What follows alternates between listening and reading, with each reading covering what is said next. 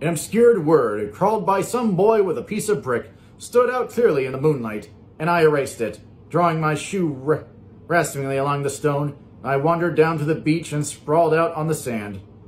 Most of the big shore places were closed now, and there were hardly any lights except the shadowy, moving glow of a ferry boat across the sound. And as the moon rose higher, the inessential houses began to melt away until gradually I became aware of the old island here that flowered once for Dutch sailors' eyes. A fresh, green beast of the New World, its vanished trees, the trees that had made way for Gatsby's house, at once pandered in whispers to the last and greatest of all human dreams.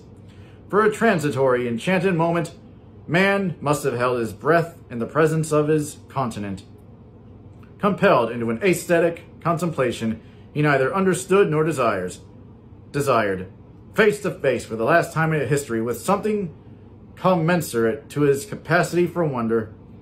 And as I sat there brooding on the old unknown world, I thought of Gatsby's wonder, and when he first picked out the green light at the end of Daisy's dock.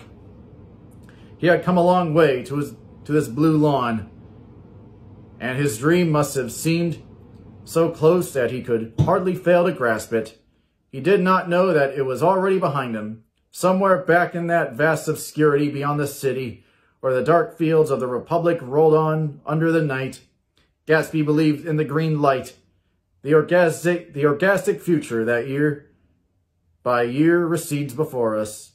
It eluded us, but that's no matter. And tomorrow we'll run faster, stretch out our arms farther, and one fine morning. So we beat on, boats against the current, borne back ceaselessly into the past. Thank you for joining me for the reading of the Great Gatsby.